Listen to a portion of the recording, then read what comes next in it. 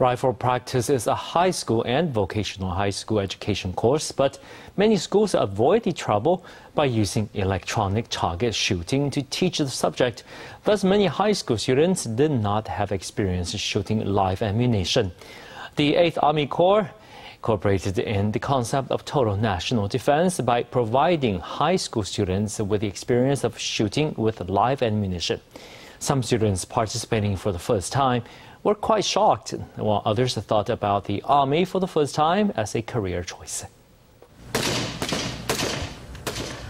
Lying on the mat and aiming at the bullseye, Kaohsiung's Pumen Senior High School students put together a T91 rifle, then shoot with live ammunition.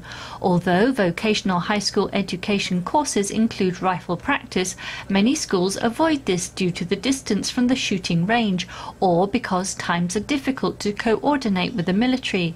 Instead, they choose electronic target shooting in the classroom so that some high school students have no live fire experience.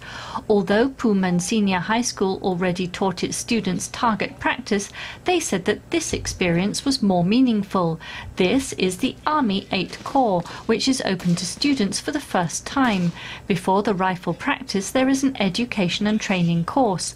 The Corps said it took the initiative to provide the experience to allow students to understand more about the Army's role in national defense, and also because it may help with recruitment.